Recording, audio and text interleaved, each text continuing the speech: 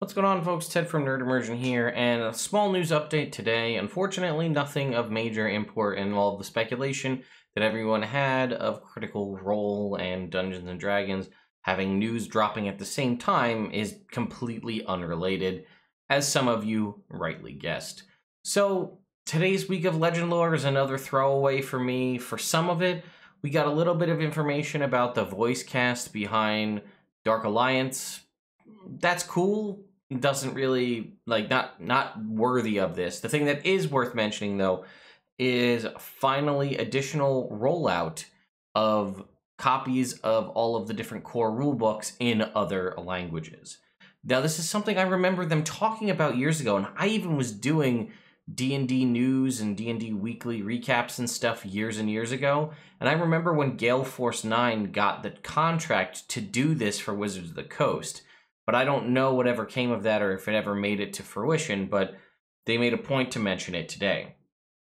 So on September 24th of 2021, fans in France, Italy, Germany, and Spain will have access to new and updated printings of the core rulebooks as well as the Essentials Kit.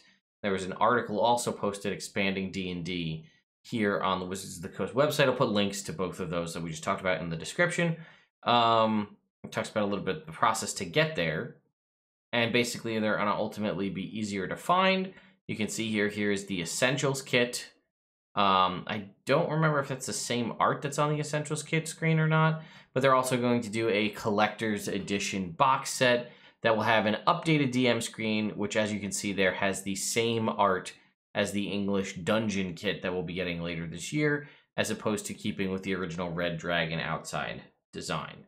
And that is really it. The Critical Role news that was announced today is a kind of in-between project between the Campaign 2 has officially ended and Campaign 3 will start at some point in the future, but they are doing, I think it's like Exandria Unlimited, I think is what they're calling it. It is a continued, a new series that takes place within the world, may or may not touch. It's kind of a world-building expansion spin-off, I guess, series you could consider it. Interesting choice is we have several new cast members. Matt gets to be a player, which is unique. And I'm actually pretty excited about it. I have some friends that I want to just, the friends that I stream with when we stream here on Twitch, on our Twitch channel every Tuesday. I've been constantly trying to get them to watch other TTRPG shows to say, like, hey, is there stuff we can sample from what they do to improve how our stream works quality-wise, presentation-wise, or whatever. And, this is a multiple year-long, 100-plus episode commitment.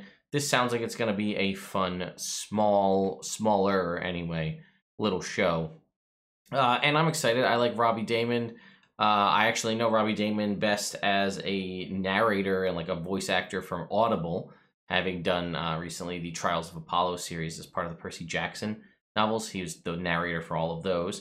And then Amy Ferreira, I want to say is her name. I'm just going off of memory here. But she's the voice of Adora and She-Ra in She-Ra and the Princess's Power, which I absolutely adore, that Netflix show and that adaptation of it. So I'm very excited to see this. And again, we've never seen Matt as a player streamed since all of the Critical Role stuff blew up, aside from more than the occasional one-shot for the most part. So that'll be that. Completely unrelated, there still is one more news drop tomorrow. I really am hoping for something big, right? We got the 2 official things that were leaked. We got those ahead of time. Those have been announced. We know that. And now they're official. Could tomorrow be this mythical 3rd book that we don't know what it is? If it isn't even happening at all, could it be Dragonlance? Could it be some other thing we're not prepared for? I don't know.